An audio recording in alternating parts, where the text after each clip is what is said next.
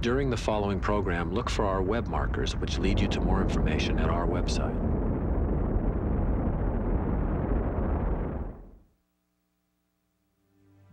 Next, he was a decorated fighter pilot in 2 wars. America's first astronaut to orbit the Earth. Oh, that view is tremendous. A United States Senator. And now is about to become the oldest person ever to fly in space. Take a journey back in time. Godspeed, John Glenn. And into the future. With John Glenn, American hero.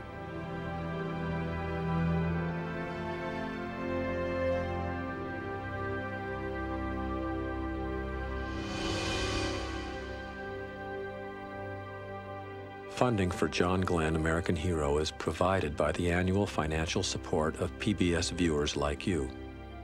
Major funding has been provided by the following corporation.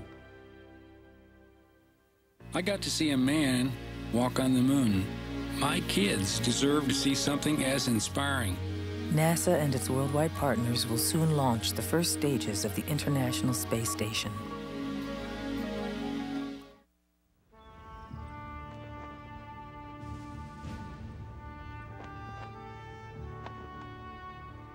At Kennedy Space Center in Florida, the Space Shuttle Discovery is being readied for launch. This mission, which NASA calls STS-95, is packed with scientific experiments. The international crew of 7 includes astronauts from Japan and Spain. On to 1, 2.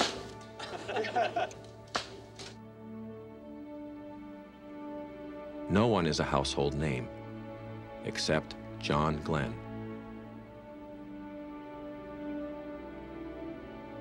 His presence has generated intense public interest and rekindled nostalgia about the early days of the space race. This is Friendship 7.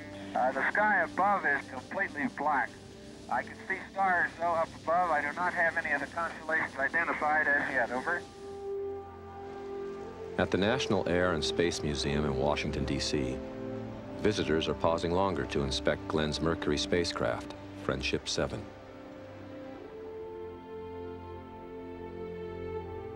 Nearly everyone old enough to remember has a story to tell about the day John Glenn first flew.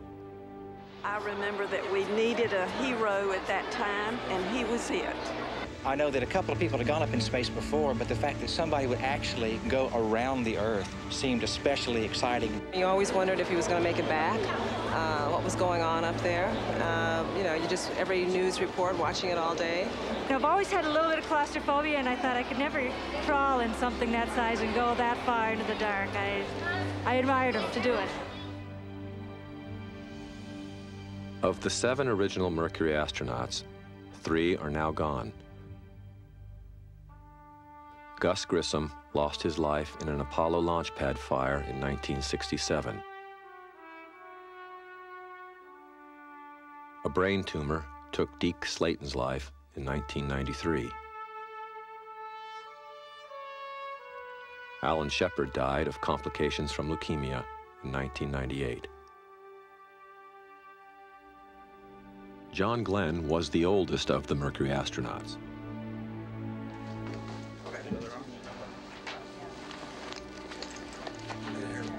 Now 77, he is about to become the oldest human ever to go into space. I've had a lot of satisfaction out of my whole life of doing something, not just doing anew, but doing things that I felt benefited other people. And now at this point, going back up again or having the opportunity to benefit a lot of other people, I get a great deal of satisfaction out of that. This is the easy one. What has made John Glenn so driven? What is it about him that appeals to so many?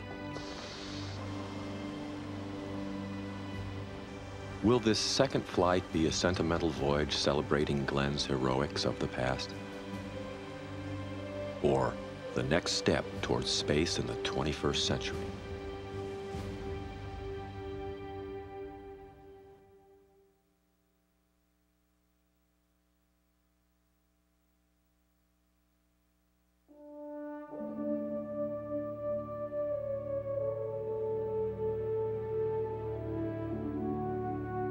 John Herschel Glenn, Jr. was born on July 18, 1921, in the hills of Ohio. At the time of Glenn's birth, this region abounded in two things: coal and Scots-Irish immigrants. Here, patriotism was taught as a virtue. Family mattered, and above all, a Calvinist faith in God reigned. Glenn's parents were devout Presbyterians who instilled in their only son the belief that every person was part of a divine plan. Ambition, John was taught, could go hand in hand with God's glory. The importance of faith blended with the experience of growing up in the small town of New Concord, Ohio.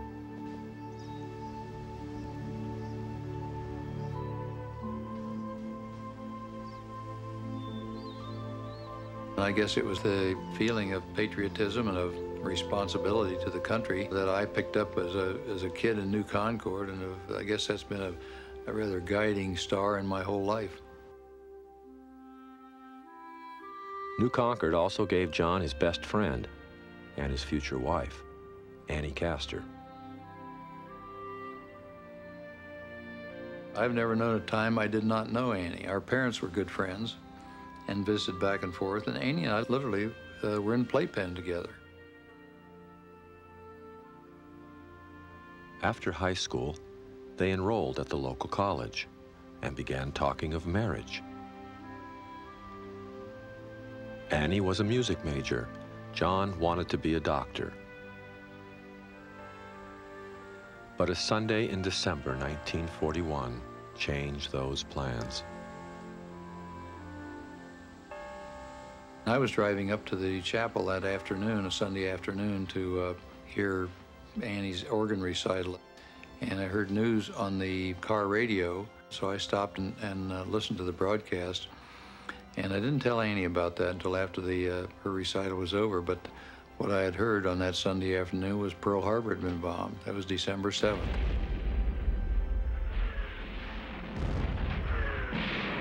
And she and I had planned to be married after we were out of college, but we sat and talked that evening and decided my responsibility was to go, and I dropped out of school.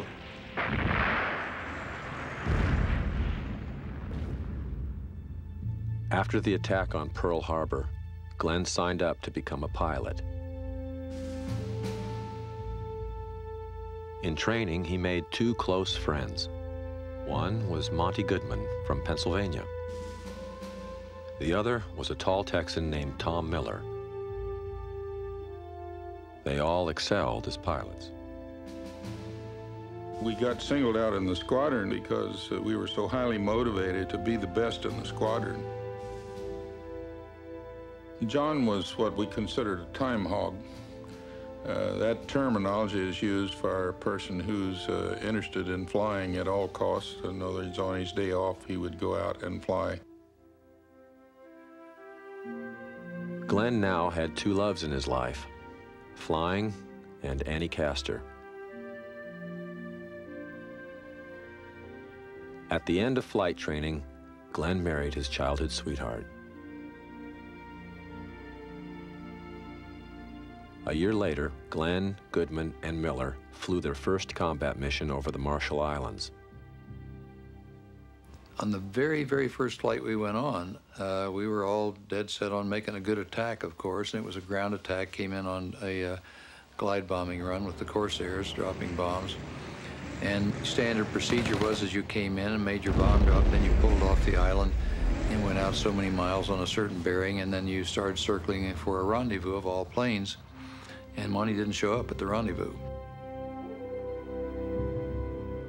War making became very, very personal after that point.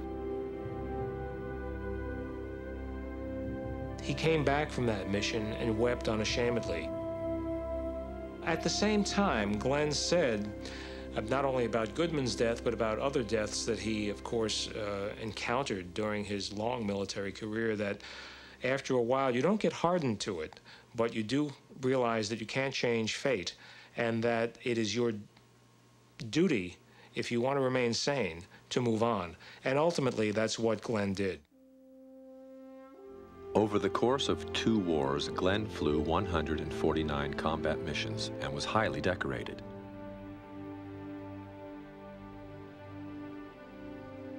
He continued his ascent up the aviation ranks in peacetime as a test pilot. By now, he was not only a husband, but a father of 2 children. In 1957, he found himself assigned to an office job. But what Glenn really wanted to do was fly. He was bound to a desk at the time, and he was saying, I'm going nowhere fast here. And he was looking for ways to kind of get himself in the eye of his superiors, to move on to something more interesting. Glenn sold to the Pentagon the idea of a publicity stunt, Project Bullet, a supersonic flight across the continental United States, which set a new speed record. He gets out of the plane, and immediately he becomes a rather famous individual. He was just a press agent's dream as far as quotes and things like that. He had that perfect combination of kind of, you know, youthful charm and good old country boy kind of aw shucks nature about him, and yet combined with a very highly honed and finely tuned technical skill. Name that tune! Soon afterwards, he was invited to appear in 2 national TV game shows, I've Got a Secret and Name That Tune. Name this tune. You know the name of that song? The Chicken Reel. The Chicken Reel. You are right. They always teamed people up on that program. Eddie Hodges later was the juvenile lead in the original cast of Music Man. Was my partner on that. He was a 10-year-old boy. We'd like to make you an honorary den father, if you'd like to be. Well, that'd be fine. I'd be very honored. Thank you very much. Thank you, sir. Now, if you'd raise your right hand, I'll administer the oath. All right, fine. Excuse me, sir. Your right 2 fingers. Only two fingers. All right, fine. Repeat after me. All right.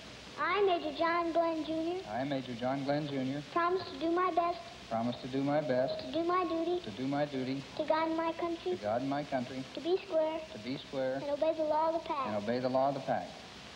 Here's your pen. You find a spot there to pin it on? There must be some room there somewhere.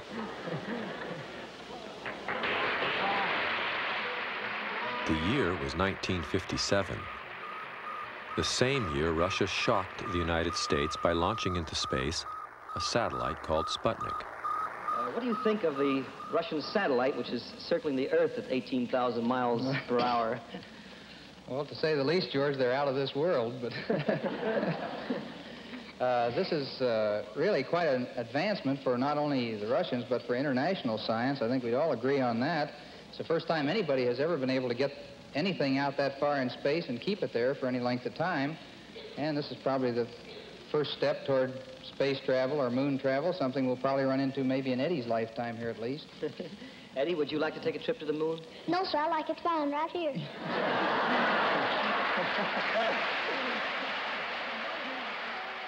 The space race was on. Now the question was, who would be first to put a human in space?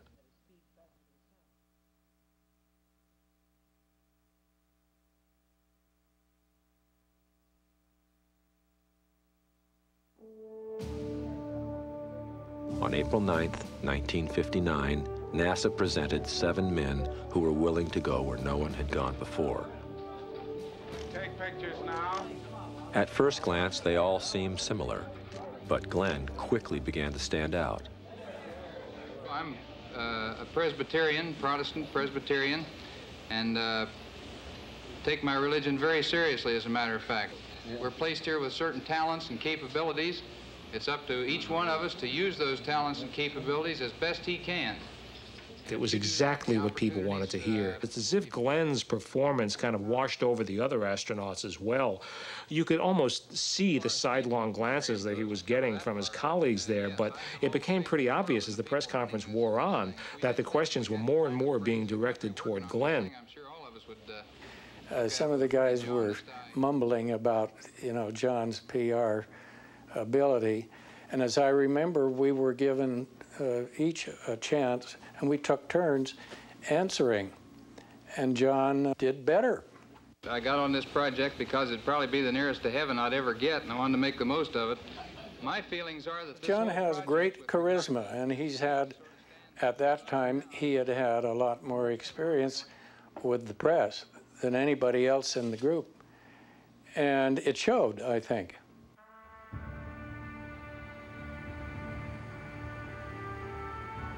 What all 7 men shared in common was their test pilot background and their competitive drive.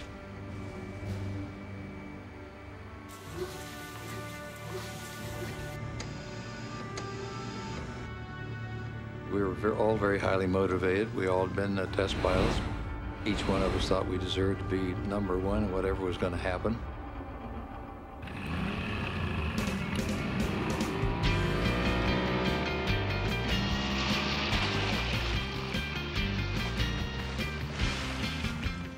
Even a recreation day spent water skiing was a chance to see who was the best.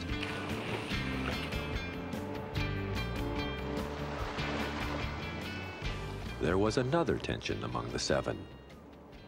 Celebrity status had led to skirt chasing by some of the astronauts, which came close to being exposed as a national scandal. Glenn helped convince a reporter not to publish the story, then let his fellow astronauts know that their behavior had to change. This is a bunch of pilots. They get together and drink and carouse and generally behave in a manner that is viewed by Presbyterians as unbecoming. And that's the way John felt about it, and he let everybody know. He stood up for what he thought was right, and that's one of the things that I admire about him. Glenn's stance further distanced him from most of the others. Then, NASA officials, trying to determine who would fly first, asked the astronauts their own opinion in a secret ballot. It was one popularity contest Glenn did not win. When Alan Shepard was eventually selected to fly first, Glenn was crushed.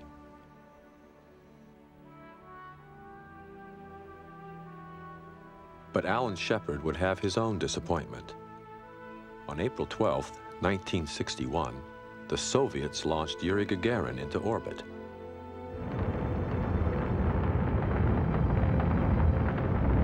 The first human to venture into space was neither Glenn nor Shepard, but a Russian. Glenn now set his hopes on being the second American to fly, but that assignment went elsewhere too, to Gus Grissom. When Grissom was selected as number 2, it really devastated him. I think he had a feeling that he had failed, and it was kind of embarrassing to him to be out among people. And one day we had a little conversation out here in the yard, and I said some rather harsh words to him about the fact that he was running his family into the ground by not taking him out, and just because he was hurt because he didn't get the first day. And I said to him at that time, I don't know what you're so upset about. Shoot the flight that's going to count is the guy that goes around the world instead of just being pooped up and fall back. It was Glenn's good fortune to be chosen for America's first attempt to orbit the Earth. This was a longer and far more dangerous mission. And Glenn would be riding a more powerful rocket, the Atlas, an intercontinental missile originally designed to carry a nuclear warhead. It was a rocket with a history of spectacular problems.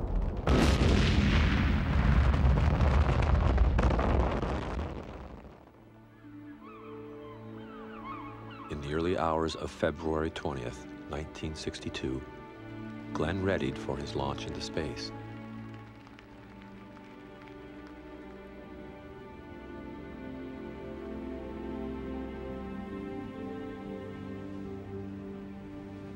Although the flight had been scrubbed 10 times before, people still lined the beaches. Millions more were watching at home on their television sets. Right before his space flight, he had a very frank discussion with his family about the prospect that he might die. And he was very concerned that his children not blame anybody, not blame God if he were to die. The idea was that he was doing what he loved. He was doing something important for them, for their country. And he really felt that if that were to happen, it is the hand of fate. Nothing can be done about that. Mercury capsule, go. All pre-start panel lights are correct. The ready light is on. Eject Mercury umbilical. Oily Roger, scope is retracting. Range operation, go, clear to launch. The light is out. 18 seconds. Roger, we show valid DM. Godspeed, John Glenn. 10, 9, 8, 7, 6, 5, 4, 3. Ignition. 3, 2, 1, 0. Liftoff. Liftoff. Reading. We're underway.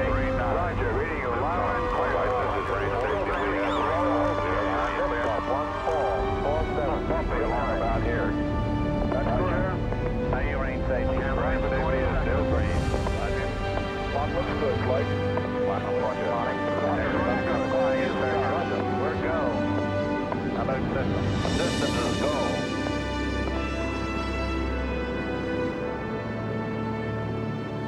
Roger, 0G, and I feel fine. Capsule is turning around.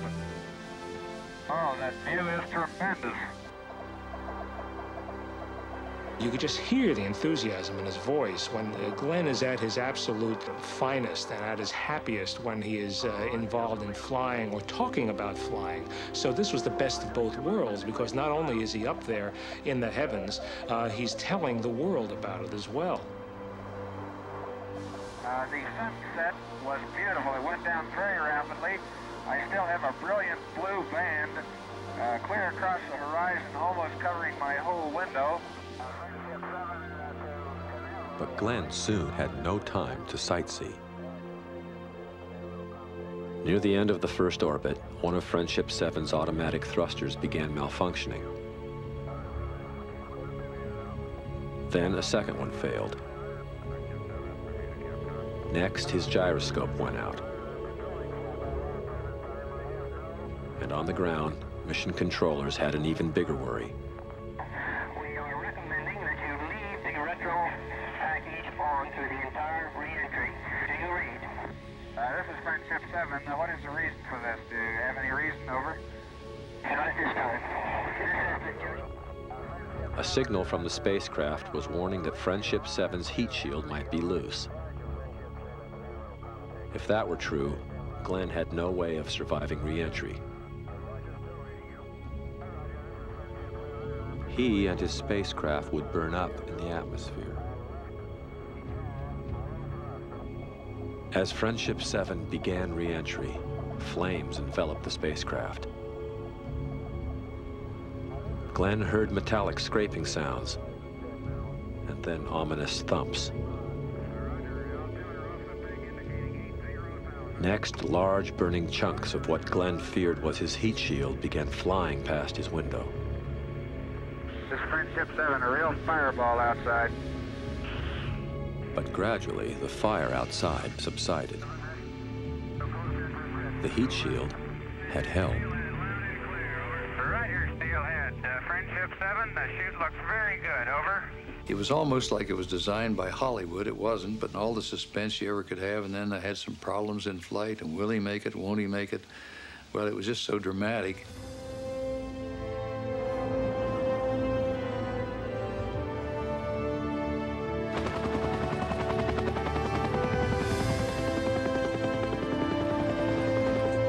After Glenn was retrieved from the ocean, he was whisked away for a medical exam to see what effects space might have had on his body.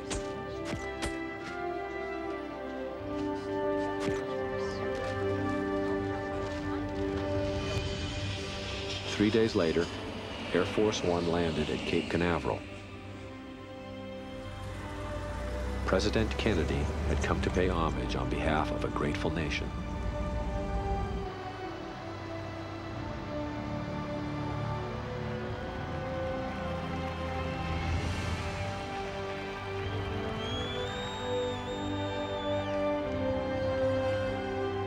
That road was lined solid with people, and most of it were school children waving U.S. flags.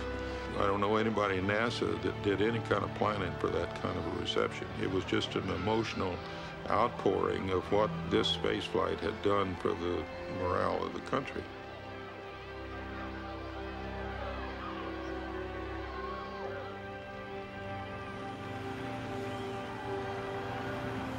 The celebrations, which included a giant Friendship 7 cake, were just the beginning. Glenn and his family flew back with the president to a rainy Washington.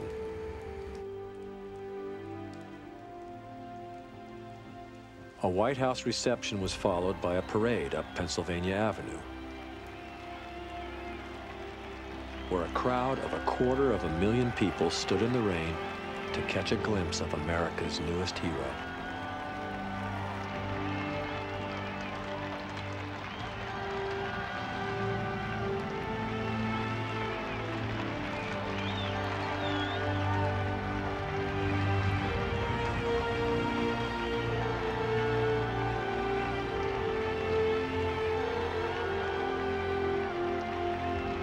We could hardly believe when we came back, you know, the excitement, and both here in Washington and ticker tape parade in New York. It was something thrilling to see for this country, for people to feel that way.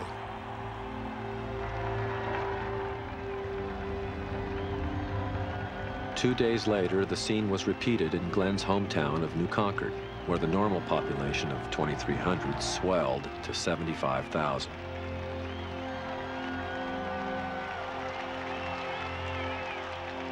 The parade ended with an appearance at Glenn's hometown college, where the astronaut, with his proud parents seated on stage, held an impromptu press conference. I'd like to know whether you'd back up your dad on this. When we were here the last time, he was asked whether or not you would go to the... I disclaim any credit for anything my dad said at that event.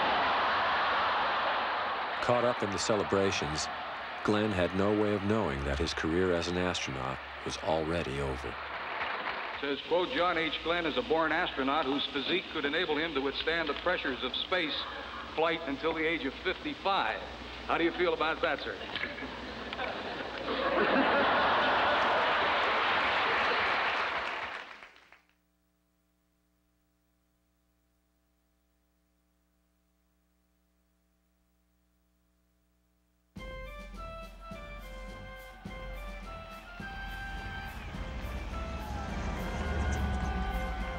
President Kennedy understood that John Glenn's enormous popularity could be turned to political advantage.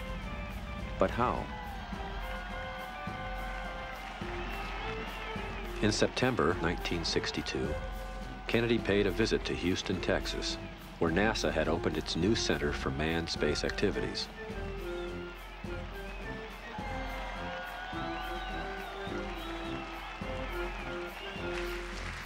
The Mercury astronauts were already in Houston by the time of Kennedy's trip.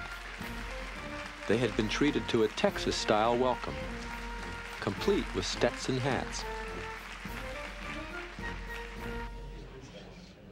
Kennedy had come for a first-hand inspection of the progress being made toward putting a man on the moon.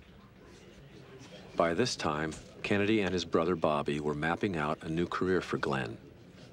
His next destination, the Kennedys had decided, would not be the moon, but the U.S. Senate. Glenn figured that, well, the skids are greased. You know, basically, as far as he was concerned, here's a win-win proposition. I'm a hero astronaut. Well, I'm not going to go up in space again. I do and have always had an ambition for further public service, and politics certainly is part of that. And if I'm traveling on the dime of the president and his attorney general brother, what could be bad? Well, of course, we all know what happened. That in 1963, the president was assassinated, and suddenly all political bets were off.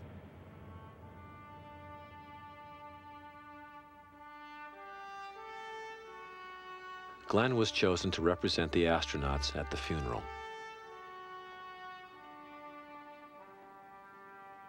There was a line went clear out across the East Plaza here, and Annie and I were there, and we came up, and his body was lying in state in the rotunda, and it was a very moving experience. Distraught over Kennedy's death, he sought comfort the night before the burial at a memorial to another fallen president. The Lincoln Memorial at night, if you haven't been there, is almost like going to church, I think. It's almost a religious experience.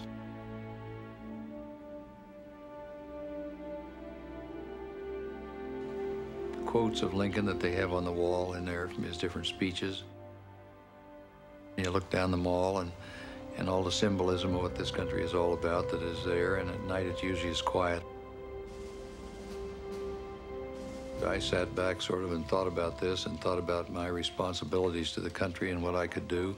The purpose of this meeting, then, is to declare myself a candidate for the Democratic nomination for United States Senator from the state of Ohio. But Glenn's run for office was short-lived. Only 5 weeks into the campaign, Glenn slipped and fell in a freak accident. He was diagnosed as suffering from traumatic vertigo. Immediately, Glenn found that when he was in the hospital that he could barely even breathe without becoming incredibly nauseous, never mind move his head. The doctors said to him, there's very little we can do except wait to see whether or not this gets better. We should tell you that in 25 to 30% of the cases, there is residual permanent damage.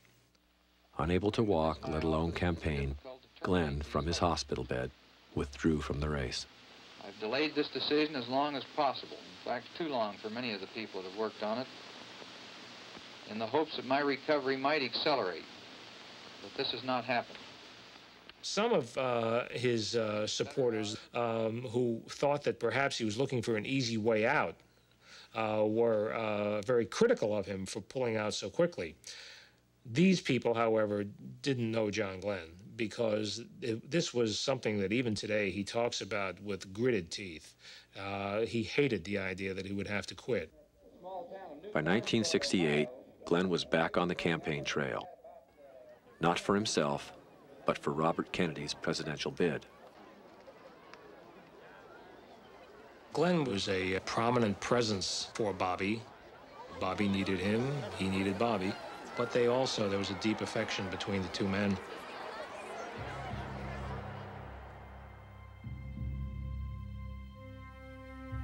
Glenn was with Bobby Kennedy when he died, and it fell to John Glenn to inform the Kennedy children that their father was dead.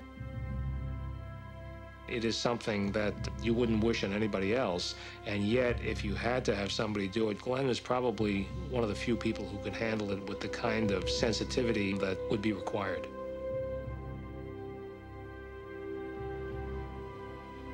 As painful as Robert Kennedy's death had been, the experience on the campaign trail stirred anew Glenn's own passions for public office. It took 2 more attempts, but in 1974, Glenn was elected to the United States Senate. He has been there ever since. The most popular senator in Ohio's history. He also made a run for the White House in 1984. Yet compared to his glory days as an astronaut, Glenn's political star has not shined as brightly. I think personally that it was always difficult for John to be a good politician because I think there are some areas that he just would not negotiate on. In my view, that's a great trait. For a politician, I'm not so sure that's very good. Mr. Chairman. Above all, Glenn prides himself on his integrity. But he came under attack in 1990 when he and 4 other senators were implicated on charges of using improper influence on behalf of failed savings and loan businessman Charles Keating. We've already spent a year investigating this matter, and each of you has come to know all there is to know about my conduct. I was very bitter at that time because it was so unfair. It was a very expensive thing for the lawyers' bills and everything. It was the low point, I guess, in my life because my ethics and my morality and my what I thought was right and wrong were being challenged. I acted honorably, I behaved honestly, and I have neither tainted my own reputation nor tarnished the reputation of this body. The investigation's final report slapped Glenn's hand for using bad judgment in arranging a luncheon between Keating and Speaker of the House Jim Wright. Yet the report concluded Glenn had done nothing wrong. That was a low point, one of the very low points in my life. That year and a half, we came out of it okay, and I was reelected, and so that's it. I think now is good from some historic perspective. 7 years later, in 1997, Glenn announced his retirement from public office. The reason for retiring, he said, was his age. It wasn't that I was afraid of another run. It was, as I said, at that particular time, there is just no cure for the common birthday. Thinking of history still to be written, Glenn has donated his papers and mementos to Ohio State University. They include his father's World War I helmet, his Friendship 7 joystick, and an old Stetson shaped to Texan standards by Lyndon Johnson. And he finished it off by saying, and you'd never get by in Texas unless you got a little dimple in it right here. John Glenn may have been retiring, but he had already set in motion a plan that would exploit his age and send him on his next adventure.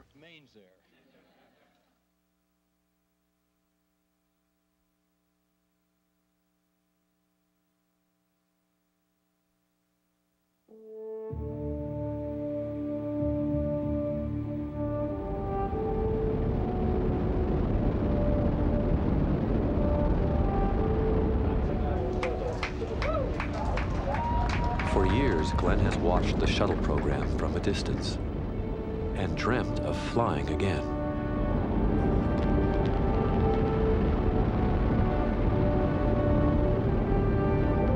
When someone who has risked their life countless times for our space program and for our country comes to you and asks, I'm willing to take the risk of space flight and serve my country again, because I think we could do more to benefit the lives of older Americans, can I go?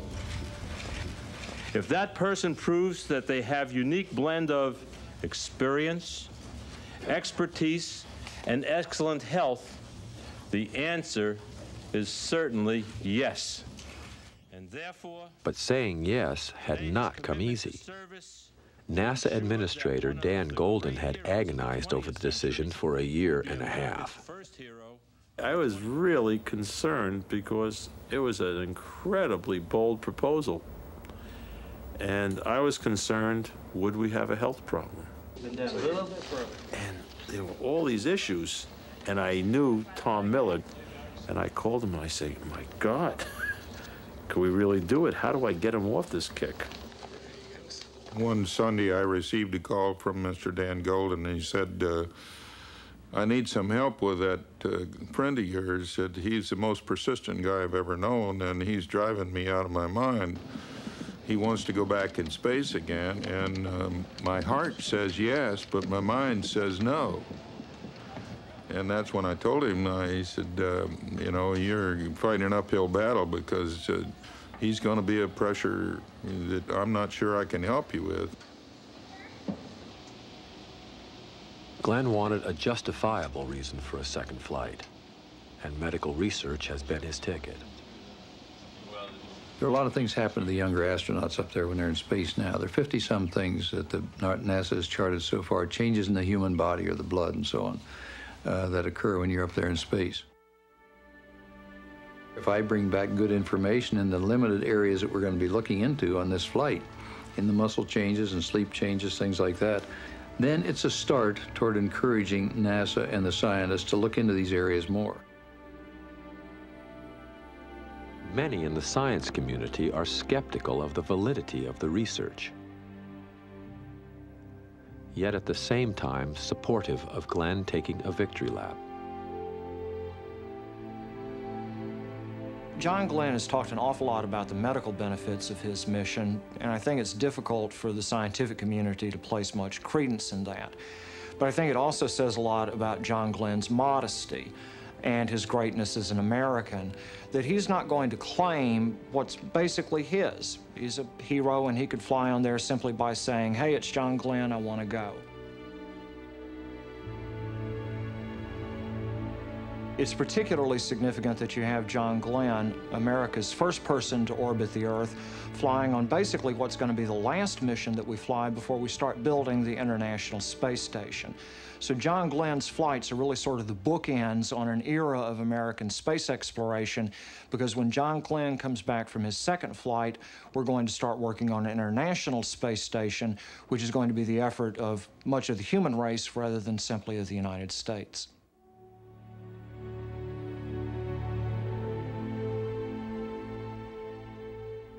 The International Space Station is NASA's most ambitious project since landing astronauts on the moon.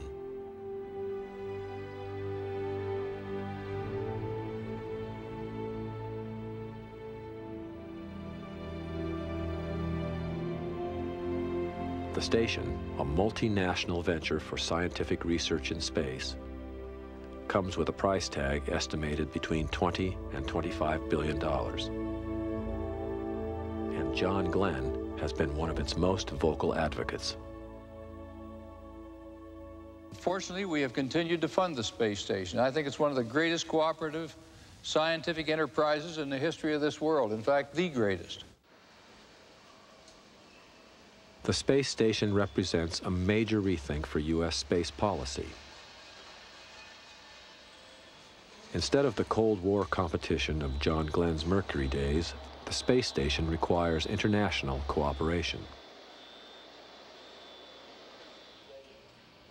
America's one-time adversary is now being treated as an ally. Russian hardware, Russian rockets, and Russian cosmonauts are all required to put the space station in orbit. It's unbelievable the time we live in. We have Americans riding on Russian rockets, Russians riding on American rockets, American flags on Russian rockets. It's up is down and down is up and left is right and right is left. Who knows? It is wonderful. The confusion is wonderful. But Russia's internal problems have delayed delivery of some key components. Just one indication of the complexity of managing such a huge international effort. The complexity of this project is enormous. It'll take 45 flights to build. We're talking about launches from 4 different sites around the world. Integrating these nations together has never been done. It's a huge systems management problem, and it's not going to be pretty.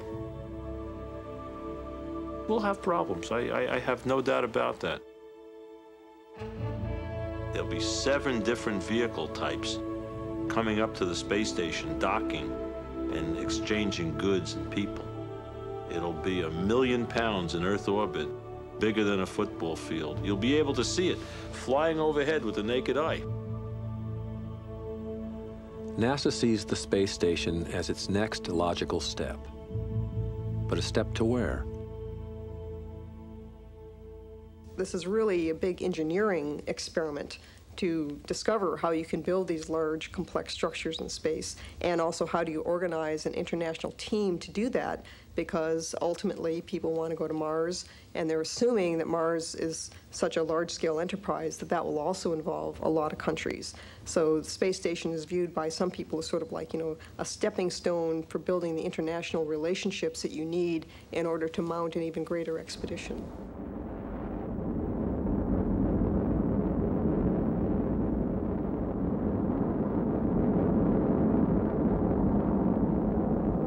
NASA is talking openly about going to Mars sometime in the first half of the 21st century. The brute technological force to get there, NASA planners believe, already exists. This NASA animation shows one Mars expedition now under study.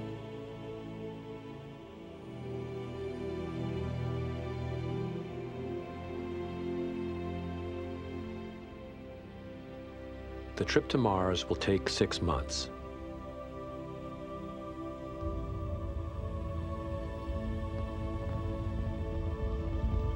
And this will be no quick visit.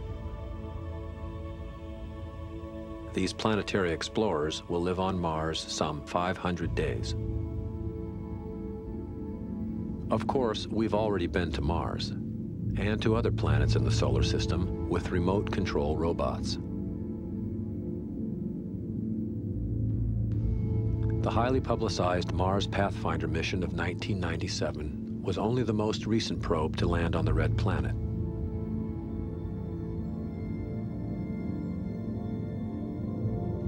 Some of the next generation of planetary robots will be paving the way for human exploration of Mars. We're going to be measuring the radiation environment there, which of course is a potential hazard for astronauts.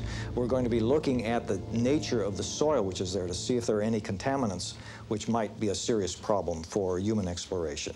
And we're also taking along a small experiment to make oxygen out of the atmosphere, which is carbon dioxide, as a way to consider the possibility of actually making fuel in situ rather than having to carry it there. So there are a number of things which the robotic program can do to set the stage for eventual human exploration. But there is one concern that no machine can help answer.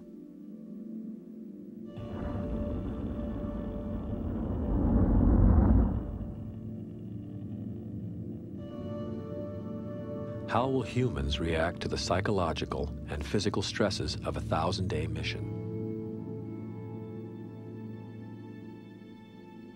A year will be spent aboard a cramped craft with little to see but the blackness of space. And then there are the debilitating effects of weightlessness.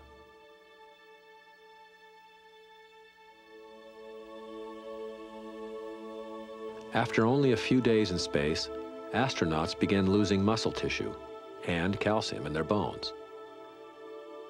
The immune system deteriorates, and the circulatory system weakens. It's as if space accelerates aging in the human body. These conditions call for exactly the kind of tests NASA plans to study on John Glenn's 77-year-old body. From a very practical standpoint, the Glenn flight is trying to find out what the effects of weightlessness are on older people so that you can have a better understanding generally of the effect of spaceflight on human beings. So there is a connection between what he's doing and the long-term vision that people have for the space program. Glenn knows what it means to be a guinea pig. Studying the effects of space on the human body was a large part of his Mercury flight.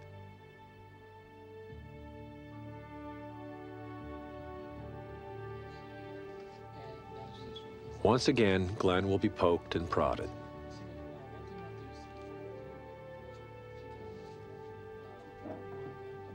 Besides medical experiments, Glenn will also be assigned mundane chores like collecting blood and urine samples from other crew members. One indication that flying on the shuttle is not always as glamorous as it seems.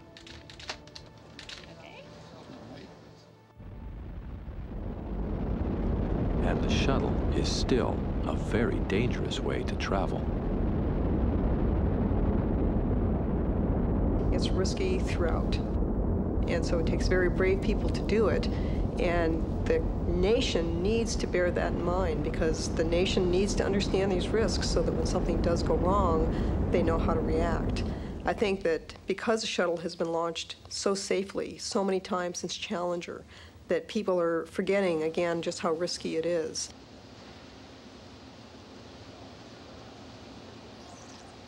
There are few realistic options for escaping from a crippled shuttle.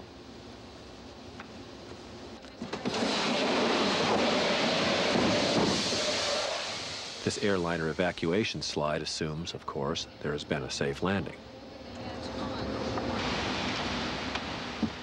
In the case of a mid-air abort, Glenn's training has included how to bail out of the shuttle. Such an escape is theoretically possible, but not likely. Okay. That's enough for one day. All right, then let's get you out. Once out of the shuttle, Glenn's next concern would be parachuting safely into the ocean.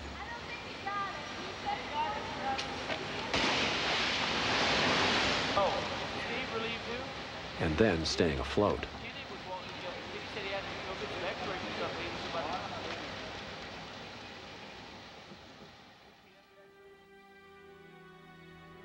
Why would a 77-year-old put himself and his family through so much uncertainty? What rewards are worth so much risk?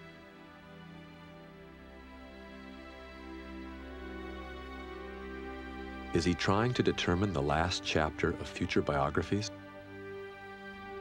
Glenn refuses to speculate. But pry deep enough, and Glenn will share that his Mercury flight did not fully satisfy his need to know what the experience of space is like.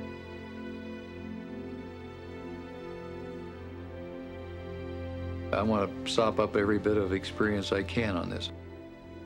I'll have more time. I won't be limited to being just staying in the straps as I was the last time. I'll be able to float across and experience more of this weightlessness and doing things in weightlessness, which is a new human experience in the last 30 years or so. Being able to look out the window and watch things go past on occasion.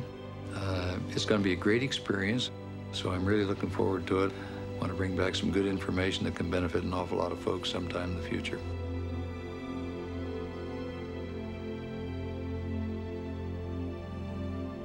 People have looked up for tens of thousands of years and wondered what was up there and what would they do if they could go up there.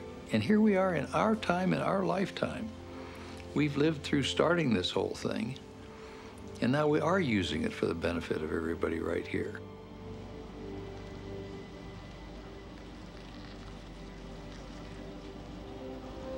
There are other reasons why Glenn is flying. If all goes well, this second flight could be a big boost for NASA's space program and for America itself.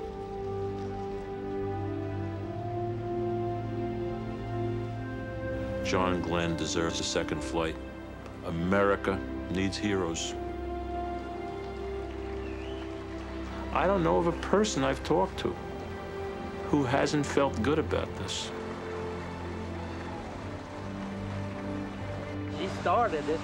Why can't he go back? But it's to prove whether the older people like us is going to be able to go if we so choose. Kind of shows the younger people that they don't have to quit after there's a certain age. I think he's a hero, and I give his wife much credit for letting him go.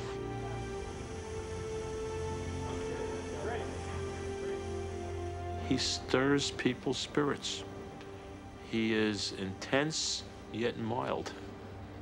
He's tenacious but calm. And he brings the spirit of the American people together. Why is this 77-year-old flying again? The real answer may be simply because John Glenn is John Glenn. And for most, that may be reason enough.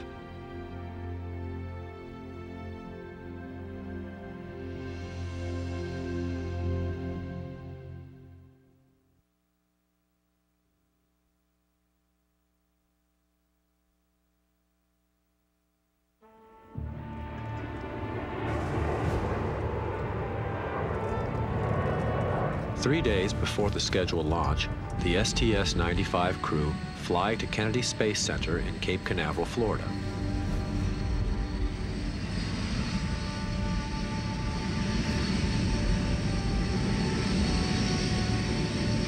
This is the beginning of preparations for the final countdown.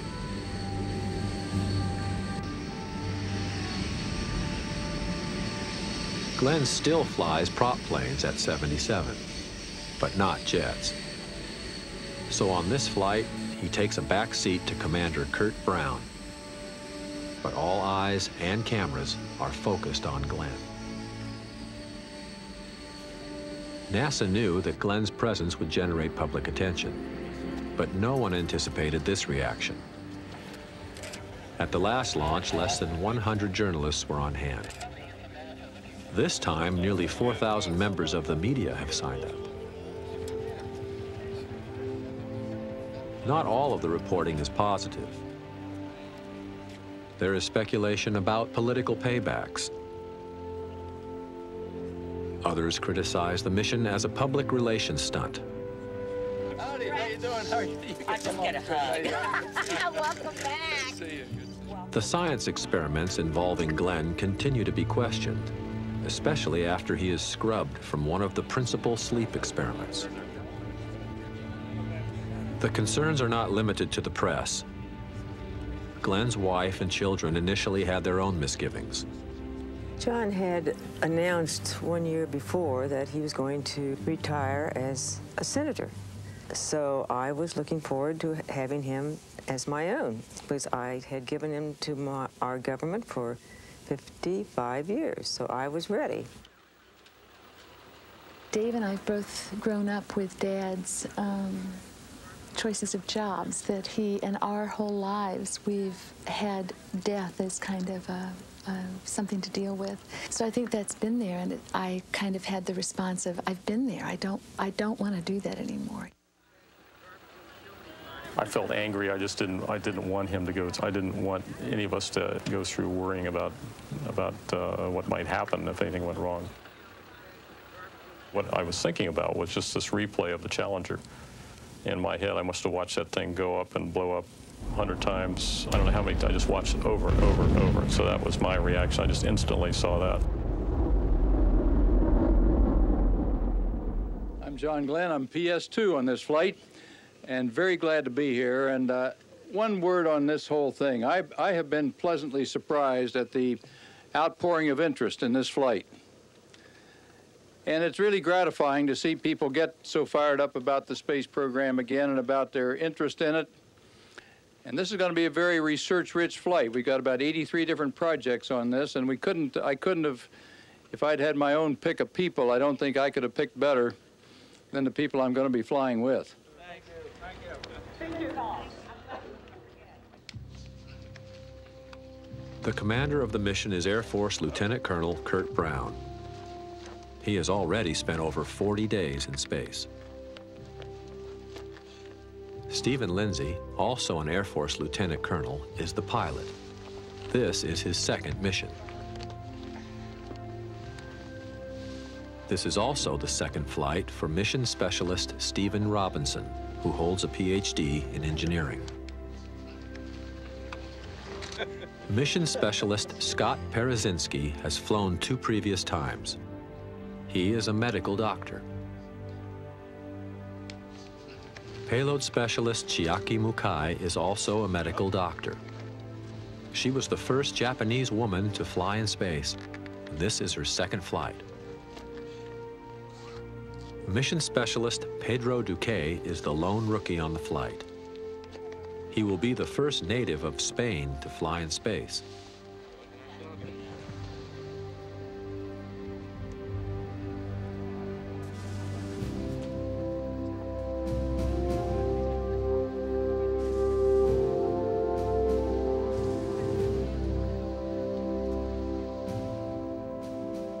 Just as crew compositions have changed, so have the rockets and spacecraft. John Glenn's Friendship 7 capsule would fit in a corner of the shuttle's payload bay. And the Atlas rocket Glenn rode atop is dwarfed by the shuttle's size and power.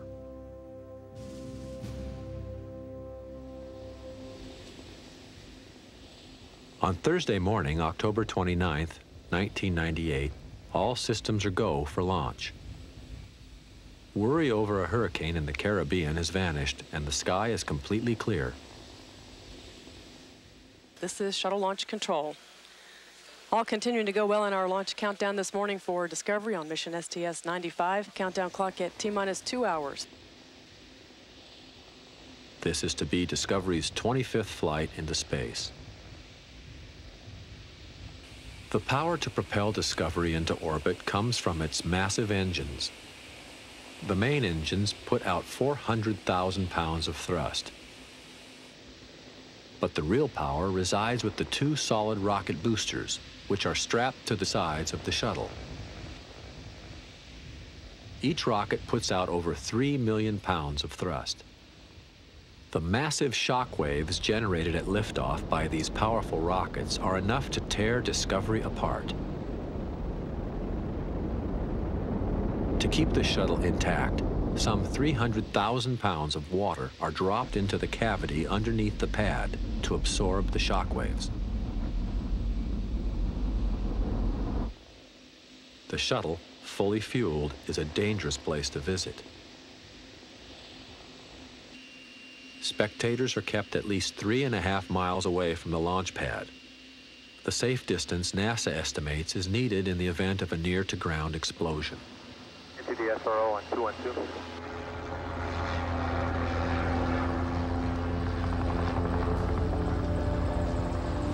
All crew members now aboard the NASA Astro van that's been used for many years in taking astronauts out to the launch pads on the day of launch. Do expect quite a few visitors on center for today's launch of STS-95.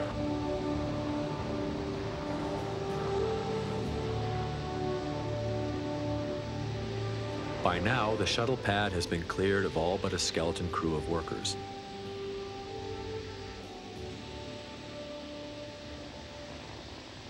Taking your seat on the shuttle is not as easy as it might seem. Describing the tight squeeze is astronaut Richard Linehan. It's a bit different when you're in a launch configuration. You're obviously on your back with the orbiter's nose pointing straight up in the air. The floor becomes the wall, and the wall becomes the ceiling, and vice versa. And so you have to learn how to crawl in what handholds you can use and where you can put your knees and feet and hands, so you're not touching switches or important things like that, but yet also be able to move around and position yourself to get up into the seat. Behind Commander Brown and pilot Lindsay sit astronauts Duque and Perezinski. Despite being in the back seat, Perezinski is more than a passenger. This is a very demanding position. He, in some ways, needs to know as much as both the pilot and commander, and actually watches what they do in kind of as a reminder guide to them about different procedures that will need to be accomplished. Glenn's assigned seat is down below on what's called the middeck. He'll ride there with Chiaki Mukai and Stephen Robinson. PS2 on board at this time. And there's a senator using the handholds to get himself in. Just bounced right in there, and he's up in his seat. Looks like there's quite a bit more room down on the middeck. Yeah, there is. When they're laying on their backs, they're facing a bank of lockers, and there are no windows down there, so you really can't see anything. You're in a closed space down there. The nice thing about being on the flight deck is the fact that you've got those windows that you can look out and see the sky, things like that. You get a better idea of weather and what's happening on the outside world. As the final countdown approaches, the entire operation has gone off nearly without a hitch.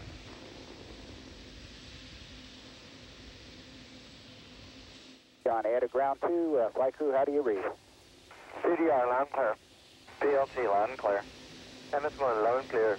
MS2, loud and clear. MS3, loud and clear. PS1, loud and clear. PS2, loud and clear. As in 1962, people have flocked to the Cape to witness the liftoff. Much of the rest of the world is watching on television. Back in Ohio, in Glenn's hometown of New Concord, hundreds of people have packed into the John Glenn High School auditorium to watch the launch on giant screens. 5 minutes before liftoff comes an unexpected hold. A private plane has strayed into restricted airspace around the Cape. We can hold it to the T-minus 5 minute mark while the Superintendent of Range Operations attempts to help clear the airspace of the aircraft in the area.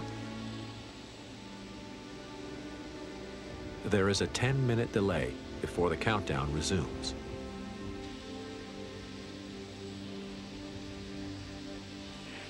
The Orbiter Flight Control Systems are being moved through their pre-programmed pattern, and they will be verified they are ready for launch. TLC is go for launch.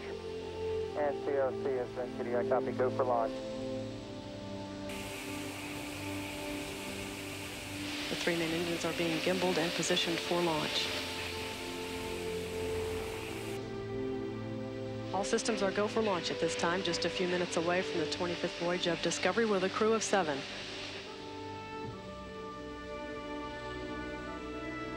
All systems have been reported go for launch of Discovery, less than 1 minute away now from the historic return of John Glenn to space. I copy, attention all stations, the countdown clock will continue. 20 seconds. T-minus 15. T-minus 10, 9, 8. We have a go for engine start. 5, 4, 3, 2, 1. Booster ignition and liftoff of Discovery with a crew of 6 astronaut heroes and 1 American legend.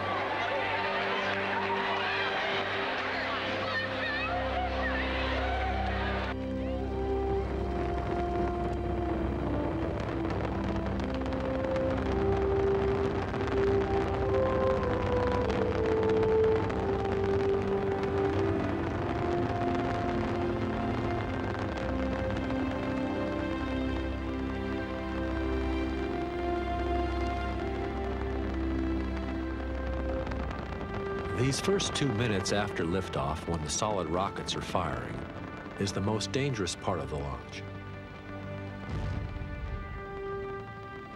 A camera attached to the side of one of the solid rockets captures the separation.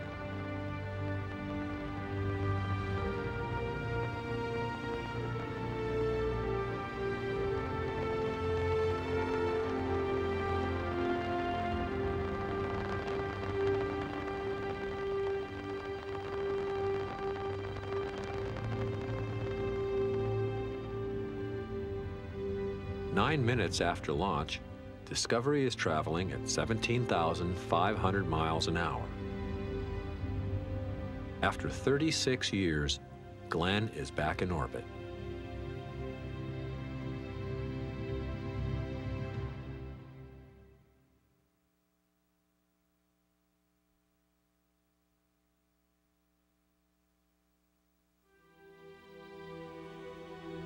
Discovery is 347 miles above the Earth, twice the altitude of Glenn's Mercury flight. Glenn wastes no time commenting on the view. Hello, Houston. This is PS2, and they let me get sprung out of the middeck for a little while. We're just going by Hawaii, and that is absolutely gorgeous. Do a trite old statement, 0G, and I feel fine. Roger that. We had a bunch of your friends asking about you today, and they were wondering how you're feeling, and I'm sure they're glad to hear that. And Beamer, let the record show that that John has a smile on his face, and it goes from one ear to the other one, and we haven't been able to remove it yet.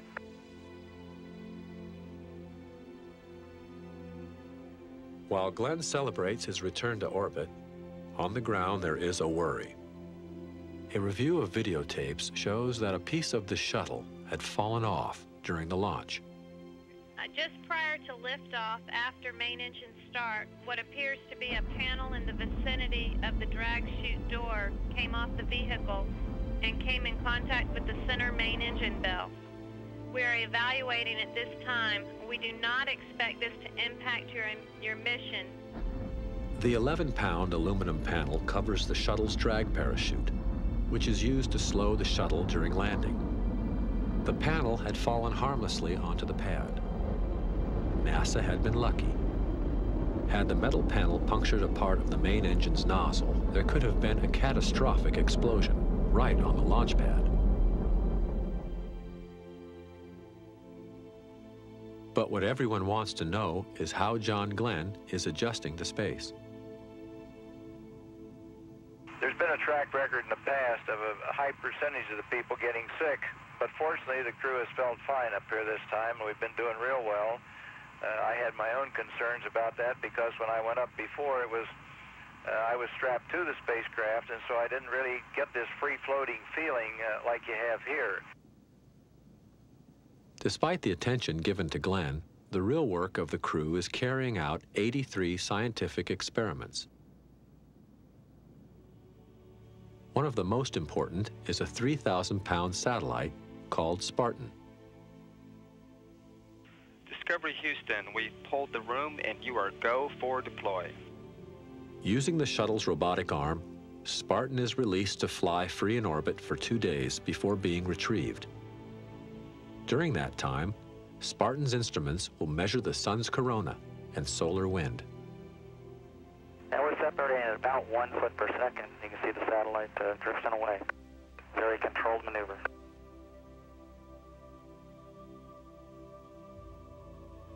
This satellite is called PanSat. It was built by postgraduate naval students, a kind of on-the-job training in how to build a communications satellite.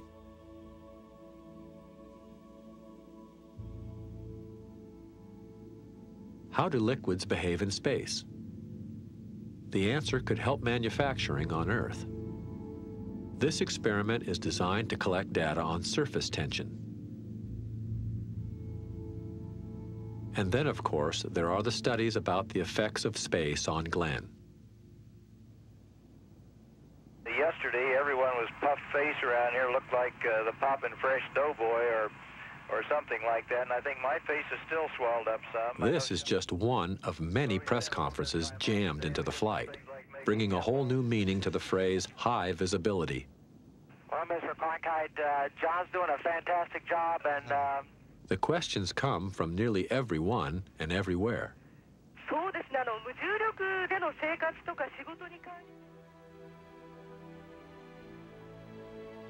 High school students raised on space movies get a chance to compare science fiction with science fact.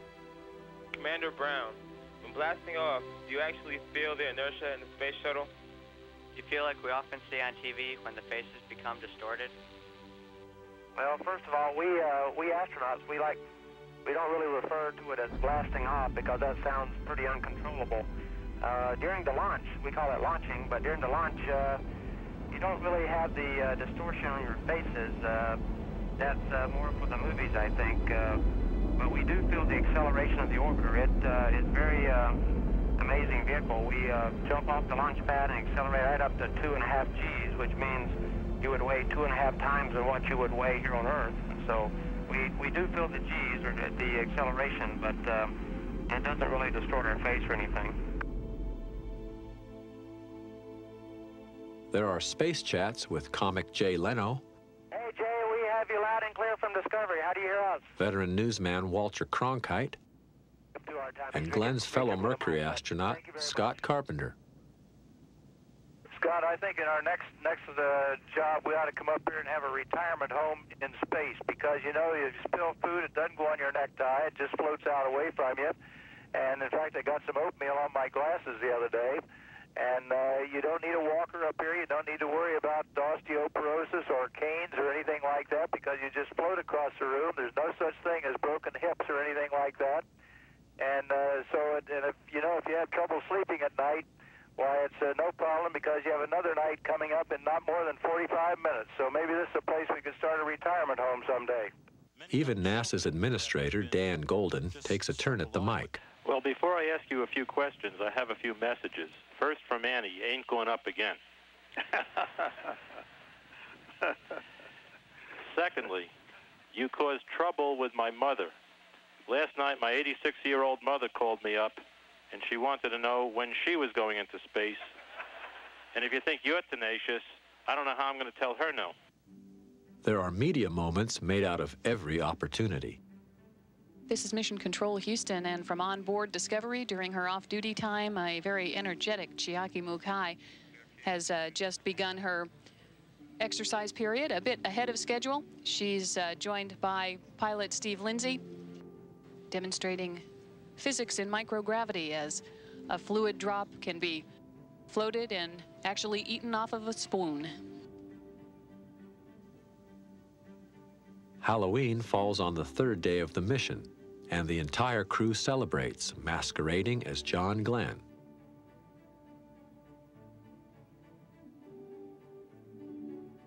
NASA's message, hammered over and over, is that space is fun.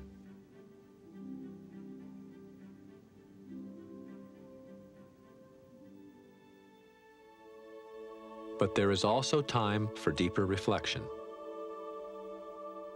I don't see how anyone could look out from a spacecraft like this and see the part of creation that we can observe from here, some 350 miles up, and look at the Earth down there and go by it and go around it like this and not be impressed with creation. I think we have so many religious beliefs on Earth that all believe in a higher being, and yet we somehow confuse what our beliefs in God, and we make war on each other over religious beliefs and so on. If you could just look down from up here and see what a beautiful Earth we live on, perhaps everyone would be a little more peacefully inclined than we've been in the past.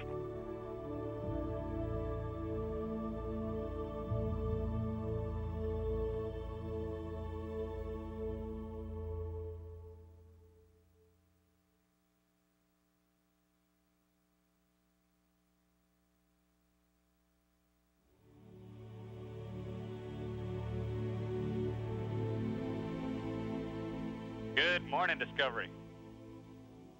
On Saturday, November 7th, after 9 days in space, Discovery prepares for the return to Earth.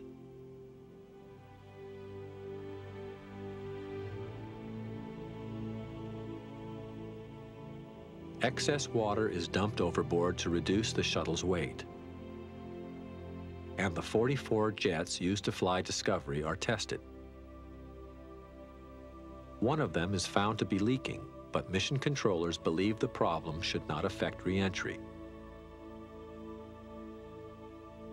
The larger concern is the missing panel for the drag chute and what it might mean. We think if it comes out above Mach 3, it'll burn off.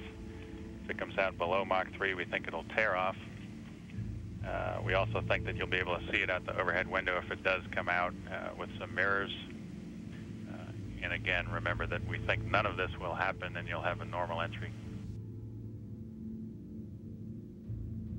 Discovery begins its return to Earth.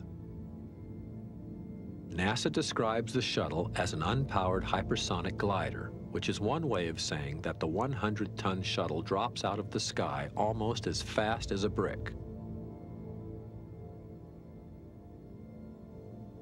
First over the Pacific, then the southern part of the United States, across the Gulf of Mexico, and on into Florida, all at supersonic speeds.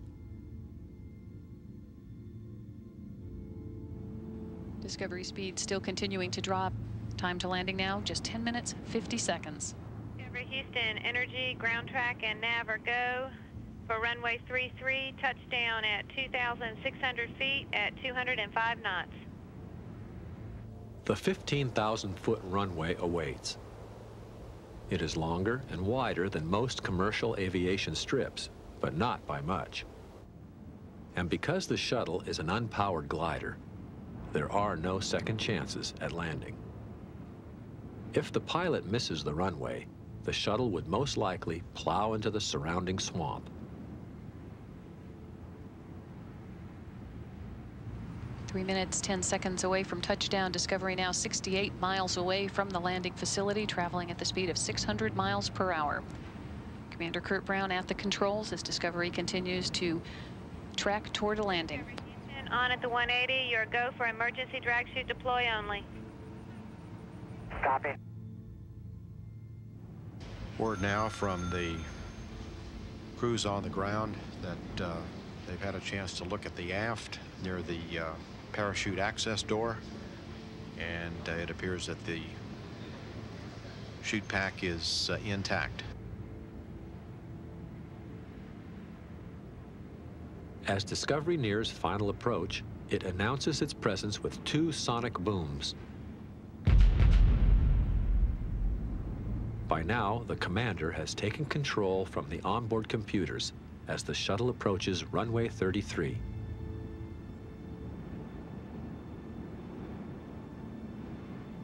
Discovery now at an altitude of just 3 miles away from the Kennedy Space Center at a distance of about 10 miles. Time to touchdown, 1 minute, 45 seconds.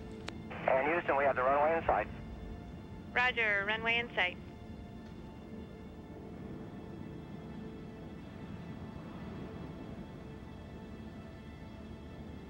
As Kurt Brown is now piloting the shuttle down the glide slope and center line of the runway, Steve Lindsay, the pilot, is focused primarily on the landing gear extend switches, where he will arm them at 2,000 feet and lower the landing gear at 300 feet.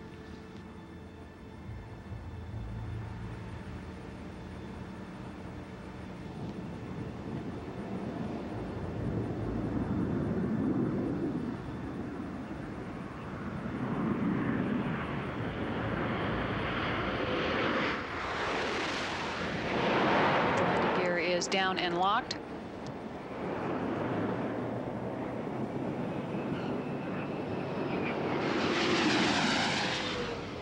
Main gear touchdown.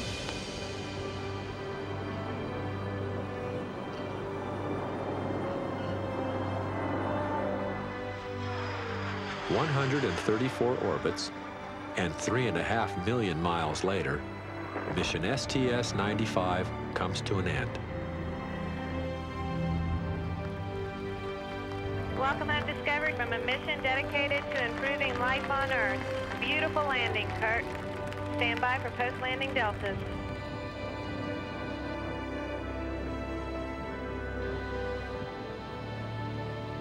The question now on everyone's mind is what will be the effects of 9 days of weightlessness on Glenn's body. Even younger astronauts can faint when they first stand up after an extended period in space. There had been speculation that Glenn would have to be carried off on a stretcher. He is wobbly and unsure, but he walks under his own power, joining in the traditional ground inspection of the shuttle.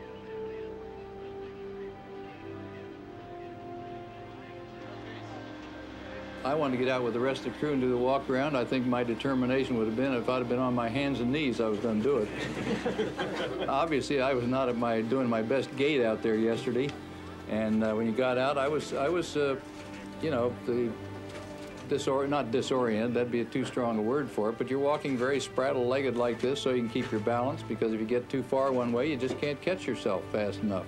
The pressure on me was just to be there as a crew member more than it was what any other outside perception might be.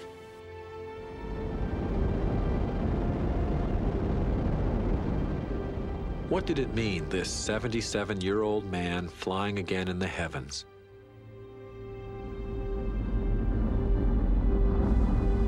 Was it just nostalgia for the past? A calculated press relations stunt?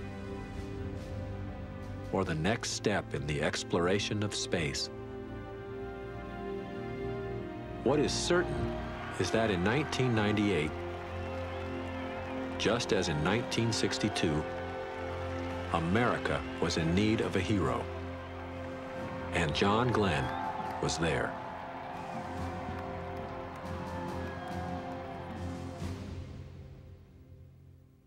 To learn more about John Glenn, American hero, Visit us at PBS online at the internet address on your screen.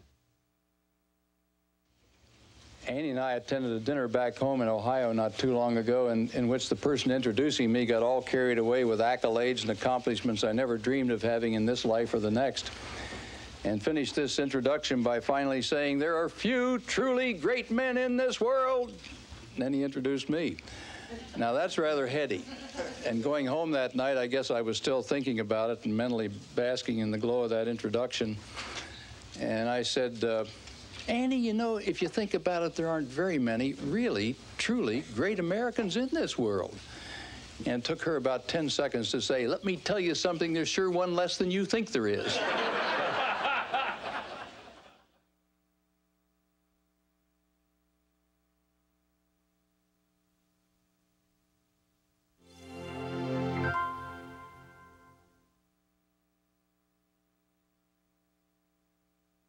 Funding for John Glenn, American Hero, was provided by the annual financial support of PBS viewers like you. Major funding has been provided by the following corporation. I got to see a man walk on the moon. My kids deserve to see something as inspiring. NASA and its worldwide partners will soon launch the first stages of the International Space Station.